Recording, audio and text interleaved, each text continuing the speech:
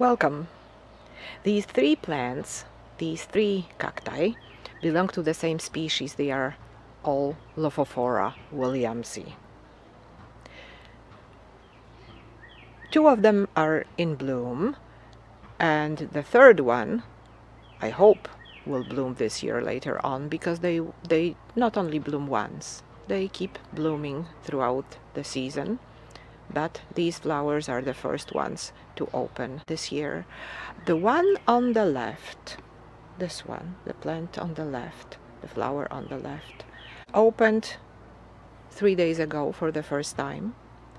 And these flowers are opening and closing, opening in the late morning and close in the afternoon. And they are open only when their pollinators are active. So this plant has been opened already for the third time, and I think it will be its last day. It didn't open fully, it didn't open as widely as it was open yesterday. However, this one is fully open and it's ready for an insect to pollinate it. I will not wait for insects to pollinate these two flowers. I will cross-pollinate them myself using just a paintbrush, and I will transfer the pollen from one plant to the other and back. And I will try to harvest the seeds for the first time, and I will try to plant them. We'll see how it works. It will be my first attempt to grow Lophophora williamsii from seeds. If you look at the middle flower, this one, you can see that it bears quite large scars near its bottom.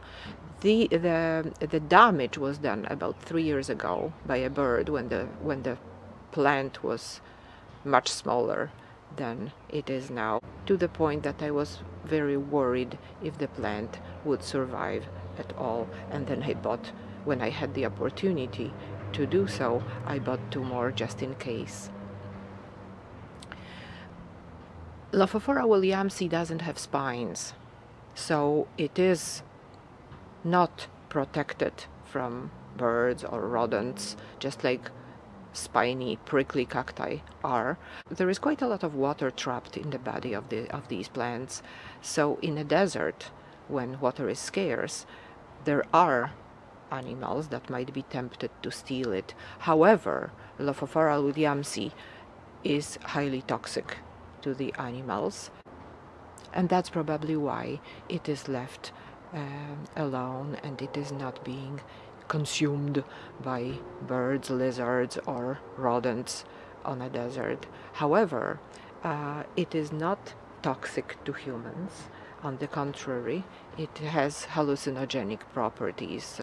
So these properties is what is making these plants an endangered species.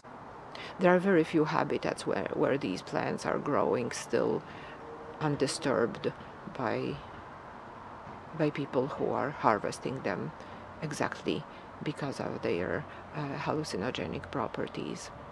These plants, just like other cacti in my collection, are kept outside during the growing season, and then I take them back home to protect them for the harsh winter outside, but at the same time I let them stay in the basement when temperatures are about 10 degrees Celsius, and I don't water them at all during that time.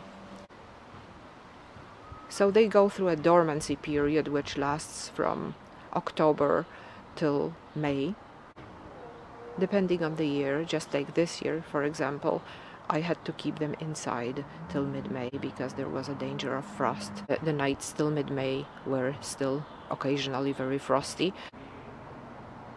And even yesterday, it's the 30th of May, it was snowing here. The temperature was above 0, however, there was quite a lot of snow falling, and then it changed into rain, so I had to take these plants inside just for the duration of the rain, because cold is not really something that will make these plants unhappy or die. However, wet, cold is something that is very dangerous for them. Thank you very much for watching my video about my Lophophora williamsii. I hope you like them as much as I do. I like them a lot, and the fact that they are very rare and interesting plants is something that makes me really happy to have them. Have a great day.